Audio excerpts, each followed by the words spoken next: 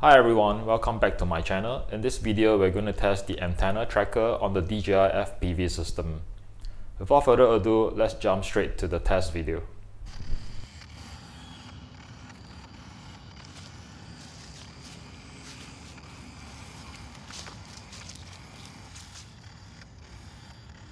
Alright, here's the close-up of the turntable.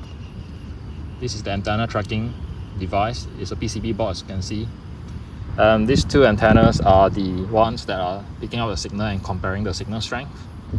And this antenna in the middle is the one that is used by the DJI goggles.